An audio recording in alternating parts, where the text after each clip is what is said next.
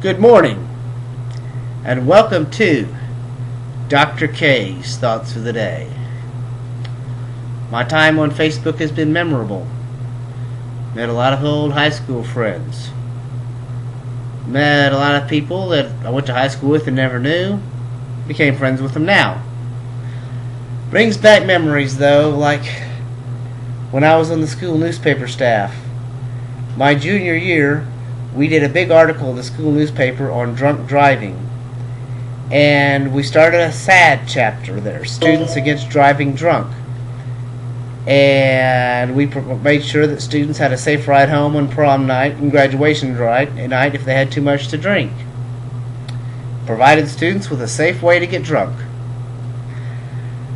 Everybody was singing our praises. We got all sorts of publicity. The following year, my senior year, we did a big report on teen pregnancy. Included was a birth control chart. Listed each form of birth control, except abstinence, the percentage of effectiveness, the pros and cons of each one of them, showing kids a safe way to have sex. That offended some people. On the line that had the condom, this sophomore we had, I won't mention his name, he's a Facebook friend, but this sophomore we had listed the condom, its percentage of effectiveness, and one of the cons of it was it might damage the sensitivity of the penis. And people were offended because we used the word penis. Personally, I think the word damage was more offensive. It was, because it was misleading. It made you think, when you say damage, you think of something permanent or at least long term. Made it sound like you wouldn't even have any sensitivity after you took the condom off. I read that and I said, well, shoot, I'm not going to have sex till I'm married, because I don't want to have to worry about whether a girl's on the pill, and I don't want no condom damaging my penis.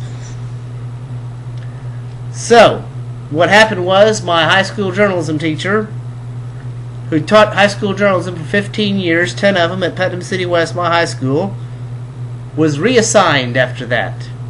She became a 7th grade English teacher at Hefner Junior High.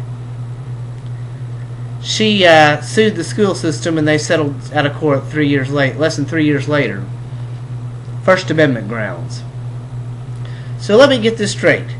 We got all this praise for the drunk driving issue, but we got all this criticism for the teen pregnancy issue.